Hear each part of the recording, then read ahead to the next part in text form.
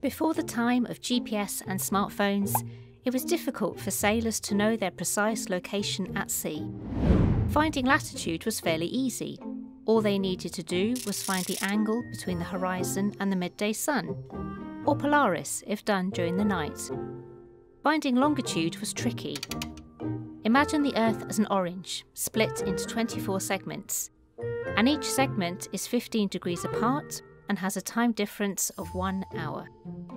If a sailor knew what the time difference was between their current location and a given position, then they could calculate their longitude. The problem was that there were no clocks accurate enough to keep time on long journeys. Getting lost at sea wasn't just annoying, it was a matter of life and death.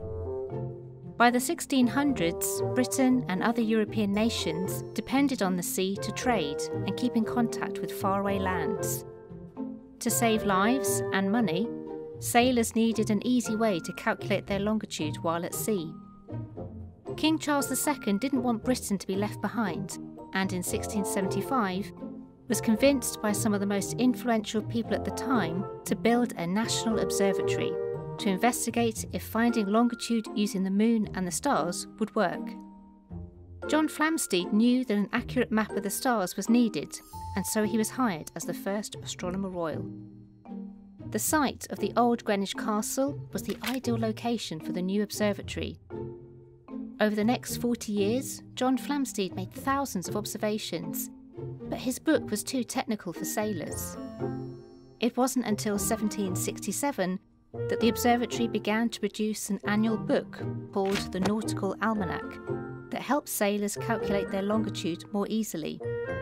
By the 1800s, sailors were also using accurate sea clocks, known as chronometers, to work out their longitude.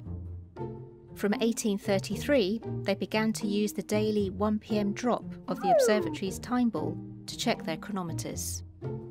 From 1852, the observatory sent time signals around the country via telegraph wires as Greenwich Mean Time became useful to more people. Greenwich became an important place for time and longitude, both in the UK and abroad. In 1884, a group of specialists decided that the meridian line, defined by the main telescope at Greenwich, should be the Prime Meridian of the world.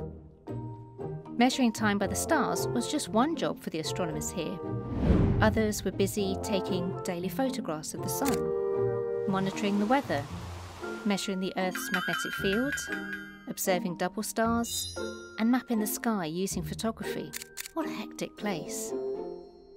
This came to an end in the 1940s as the observatory relocated to a less polluted site at Herstmonceux in Sussex, then to Cambridge in 1990, and finally to the Canary Islands, whose clear skies were much preferred by the astronomers.